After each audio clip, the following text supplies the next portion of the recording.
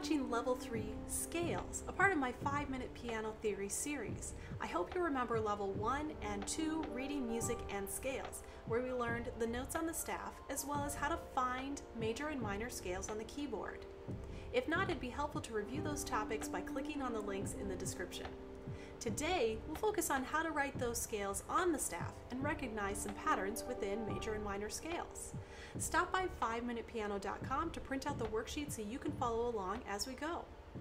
Let's start with the C major scale. The cheat sheet at the top that you see with all the letter names, that is available to print out at 5minPiano.com as well. Here we have everything we need to write the C major scale on the treble clef staff. Start by drawing middle C, then D, E, F, G, A, B, and C.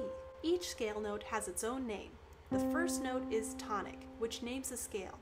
It is also the last note of the scale, in this case both C. The second scale note is called the supertonic. The third is the mediant. Fourth is the subdominant. Fifth is the dominant. Sixth, submediant. Seventh is the leading tone. And then we're back to the tonic. Memorize the most important scale notes. The tonic, do.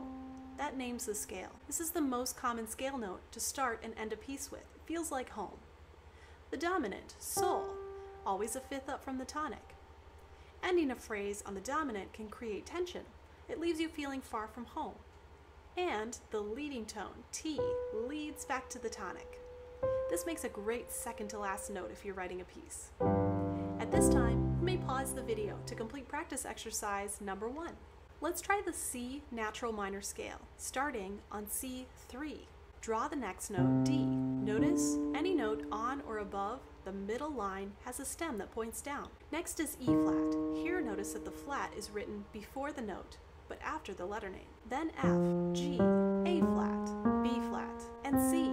So C is the tonic and names the scale. G is the dominant, a fifth up from C, and B flat, the second to the last note, is the leading tone.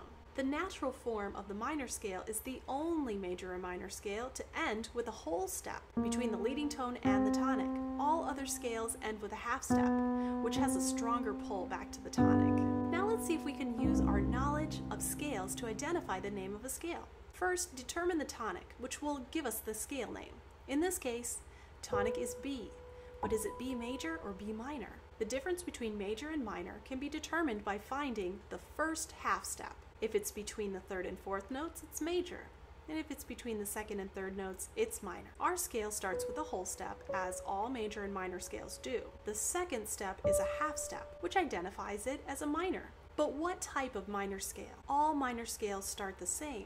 It's the last half of the scale that will determine which type. Skipping ahead to the fifth scale note, we find a half step. That rules out the melodic minor, which would have a whole step here. Next, we have a skip of a whole plus half step, which rules out the natural minor. So it must be B harmonic minor.